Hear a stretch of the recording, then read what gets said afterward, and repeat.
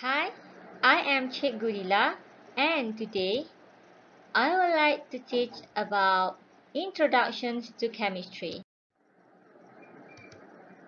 So what is chemistry? Chemistry is a branch of science that studies the composition, structure, properties and interactions of matter. The origins of the word chemistry come from Egypt, where they call us kimia or black, but in Arabic they call us al-kamia, or the art of transforming metals. Let's see the branch of chemistry. Chemistry can be divided into several branches. The first is organic chemistry. Organic chemistry is something that related to the study of carbon and its compounds. We also have physical chemistry, which is related to the behavior of chemical substances. Inorganic chemistry, this related to the study of inorganic compounds.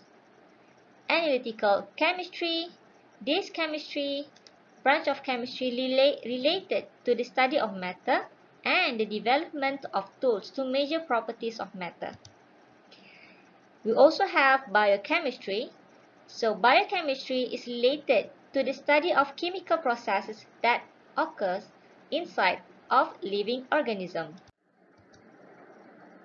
Let's see the chemical use in daily life. Usually we use soap and detergents. So chemical use in soap and detergents. Soap and detergents are used as cleansing agent.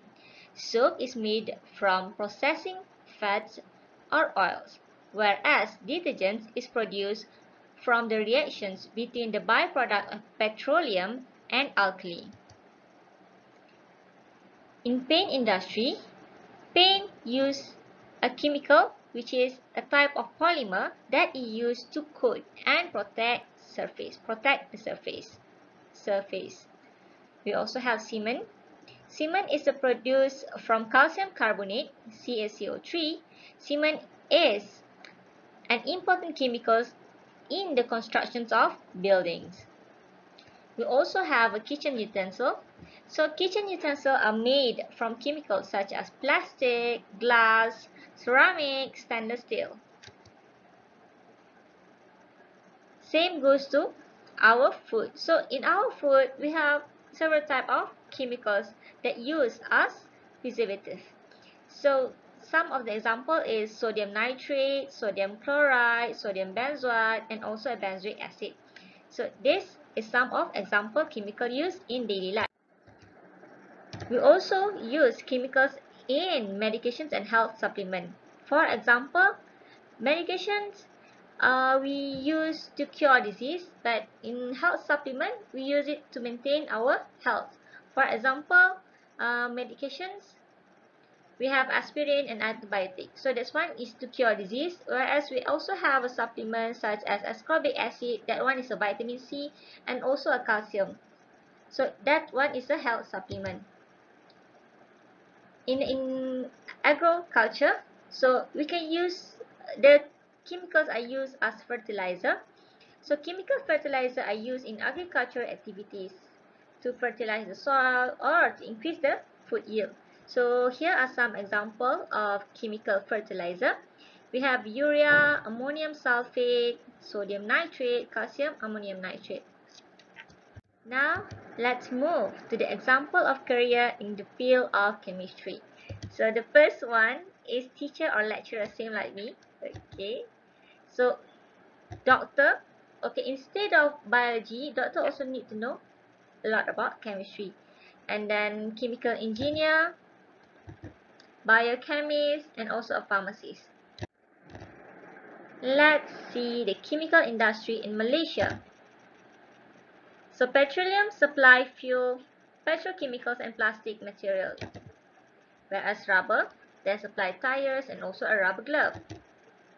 The paint industry supply varnish, inks and also dyes. And whereas the detergent industry supply detergents and also a softener. So this is some example. Chemical industry in Malaysia, we have a Nippon Paint, we have Top Glove, we have Petronas.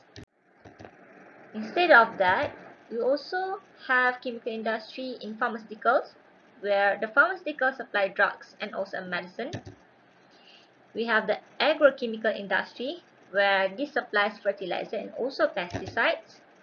Palm oil, this supplies cooking oil, margarine. This one, cosmetic. This is most popular in Malaysia. Cosmetic industry. So cosmetic industry that supplies the cosmetics such as a lipstick, face foundation, cleanser, and also a cream. So in Malaysia, we have a UPHA, Pharmaceutical Malaysia. This one is to produce drugs. Okay. We have a Unitata. This one is oil palm company. And for agriculture, we have agricultural chemicals, ACM.